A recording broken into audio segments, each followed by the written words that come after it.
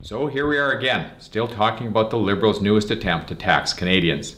They're trying to change the rules around investment income, farm transfers, and income sharing in a way that punishes family and small companies, but leaves Justin Trudeau and Finance Minister Bill Morneau's fortunes untouched.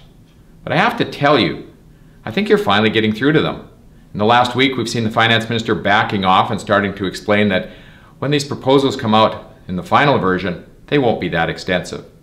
Last Wednesday, we were all amused during question period when Justin Trudeau's only response to examples from across Canada that have been backed up by accountants was to stand and say, "You're making that up," and then sit down. What this means is that Justin Trudeau's Liberals are now running scared. We need to keep working together. We need to keep up the pressure so that they finally and totally abandon this ill thought out tax grab.